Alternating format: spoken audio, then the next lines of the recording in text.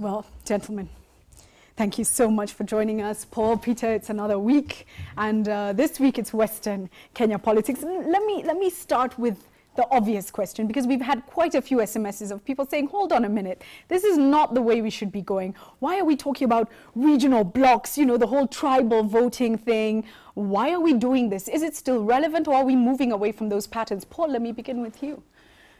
So far, we cannot say we are moving away from those patterns. Those are the patterns that have been drawn in all the elections that we have held. The possibility that it might change is unknown. It might just be a surprise.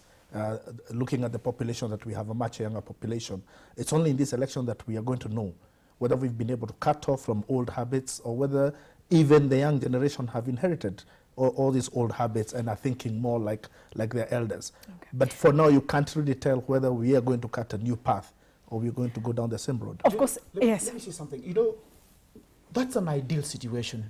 I would love a situation whereby when you go to an elections, we look at issues and ideology, we don't look at the regions.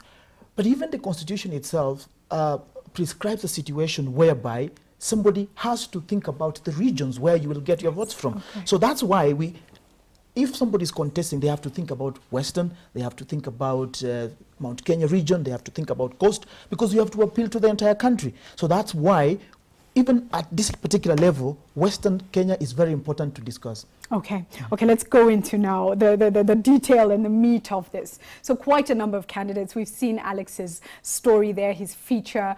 What are your thoughts on the top? Who would you say are the top three? Let's begin there.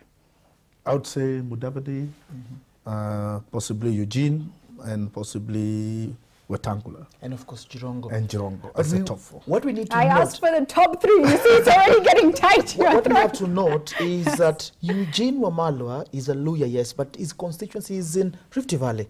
It's in Trans Nzoia County. So that's, you have to note that. But again, it's a unique constituency in the sense that it votes with Western Kenya. It doesn't vote necessarily with Rift Valley. So that's important to note. Yeah. Okay, what are your thoughts? Can they, the question we're asking today, of course, can they decide on one leader? And there's been a lot of pushing and pulling. There are a lot of rivalries going on here. Peter, can they decide on one person? No. A simple no. I think the issue of Luya unity in terms of voting is a mirage. It will never happen. As it is now, you notice what Jirongo did. He went to launch his candidature, so to speak, in Mudavadi's backyard. He's always fighting Mudavadi. Look at the other side, the Bungoma, the other area. You have Eugene Wamalwa, and then you have Moses Wetangula. Sort of, they will split the vote. Then you look at Jirongo himself, and if you look at all these guys, one thing is very clear, that the thing that strikes you is that they are more or less keen to be running mates, to be the brides for the real men who will run for the presidency next year. That's your sense of things. Yeah. Paul, what's your sense of things? And I think there's a historical phantom that there never was a tribe called Luya. And this is a collection of people who actually are different tribes, and who have very distinct languages, very distinct cultures, who are politically banded together and called Luya. But when you go to the reality of it, they don't have the same viewpoint on anything. And this phantom called Luya unity is the one that they have been pursuing all these years, and it can never come to be, because when they now get to the crux of it, they start realizing the differences between between themselves. But hold on a minute, isn't that in itself a wonderful thing? That you have a variety, that you get to choose from any of them. And even when other parts of the country are being told, choose one, that no, it would be a good thing for them to say, we're not going to choose one, we'd like a variety and make our choices, well, you know. It's a good thing, depending on where you're coming from. If you're not the politician, it's a good thing. It is a good thing for somebody who's looking for votes from the other regions. The other regions will be happy that the Western Kenya vote is being split. But for the people there, I don't think they really think that's a good thing. But let's just move on a bit to discuss. Before you move on, what's good for the people is not necessarily good for the politicians, which we are seeing with all the top leaders in power right now in Kenya going through a But even for them, it's not good for them, because until they get to the reality of who they are and how they relate to each other, every year and every election that comes up and they talk of Luya unity and say we are going to have a single candidate, but when the reality, when the practicalities actually come, they are not able to do it. And again, the next election, they tell themselves, we are Luyas, we can unite, and they will never get anything done. Possibly, if they accept their disunity and realize that we are different people, now can we now have a common political front? And now we meet together on a political platform rather than a regional and ethnic platform.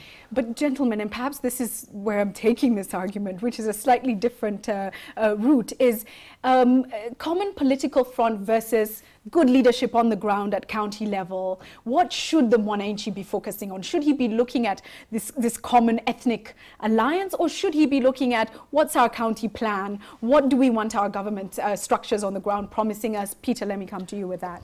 Again, I'll repeat what I said initially. In an ideal situation, we should not even be thinking about where somebody comes from, right, because that should be irrelevant. What should be important is what this person stands for. But we don't live in an ideal world. These people come from somewhere. And the way our politics has evolved over the years is that we think first about our local area, our local politics, before we think national. It's something that is not ideal. It's something that is not, it's something that is not good.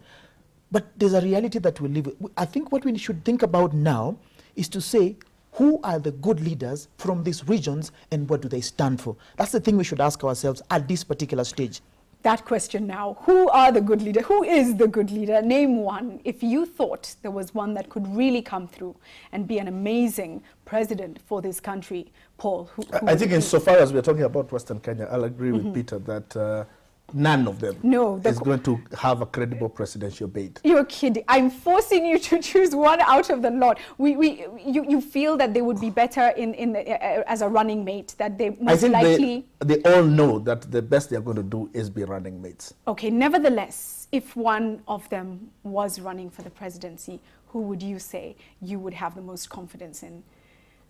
Unfortunately, I don't think I would have in any of them, in any of the five. Actually, it's true, because we don't even know them. We don't know what they stand for. They're yet to come out to market themselves really as presidential candidates. Okay. So at this particular stage, I would say also no, that none of them really stands out. But I think we will be losing something if we don't discuss at least the three of the aspirants. Look at Mudavadi, for example. What are his chances? The main thing you notice about Mudavadi is that he has been playing second fiddle to Raila Odinga throughout. Now he's coming out to say he will contest against Raila in the ODM primaries. Hopefully he beats Raila Odinga and becomes the ODM presidential candidate. Hopefully. But what about he loses, which is a likely thing? What about if he loses? I tell you what, the grapevine in ODM is that this is what exactly Raila Odinga wants, because that will give Raila Odinga a chance to drop Musalia Mudavadi as a running mate and pick somebody else. Because as Alex's story told us, the concern is when you have Raila Odinga and Musalia Mudavadi, it's a Western thing. It's not appealing to the rest of the country. So what do you do to cure that? Probably you go and get a Charity Ngilu to become a running mate to Raila Odinga, and that becomes a credible a presidential team than what it is at this particular moment. I think Mudavadi has one problem. Throughout his entire political career, he's always been a protege for somebody.